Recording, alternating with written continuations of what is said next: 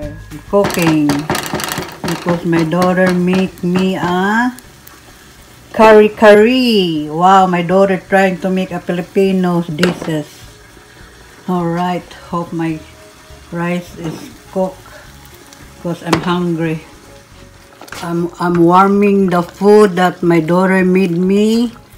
She's making a chicken curry. She's trying to fix Filipino food.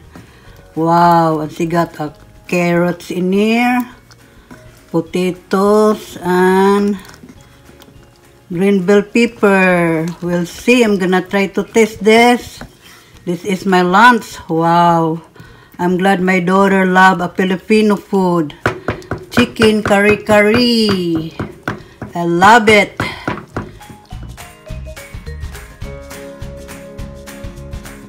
Alright, this is it, my friend. I'm gonna try this to taste it if they are good. She made me a chicken curry. I'm proud of her. Alright, I'm gonna eat.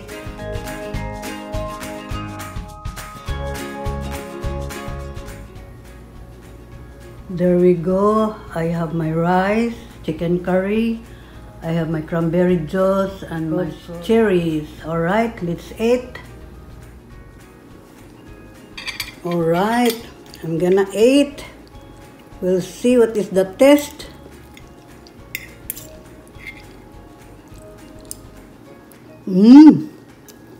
Yes. They're good, guys. She knows now how to fix chicken curry. I'm proud of her. Yeah. Wow. My baby. So still my baby, no matter what. You know, guys, if you love your kid, even no matter how old they are, it's still a baby, right?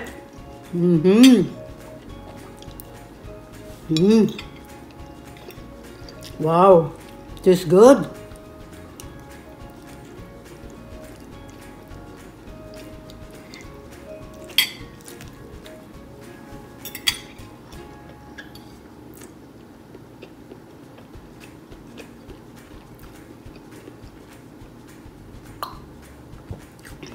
Yum. Yummy. Oh my goodness. Make me a big appetite of this. This is the second batch, guys. Oh my God. Make me big appetite. Good. I'm proud of my baby. She loves Filipino dish.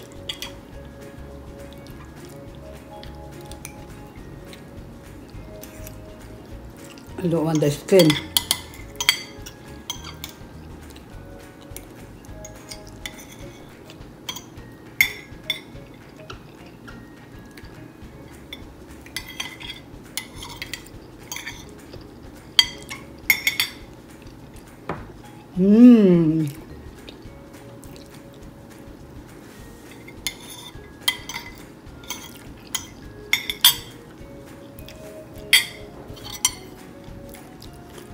I want vegetable.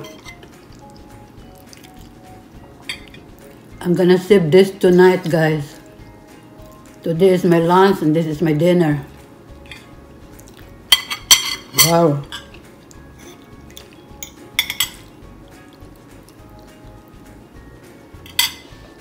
I'm full.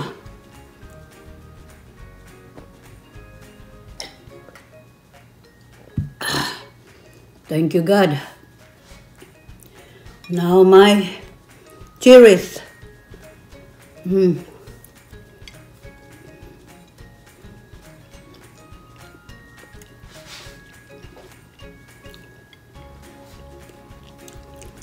Cherry, baby. Oh, sorry.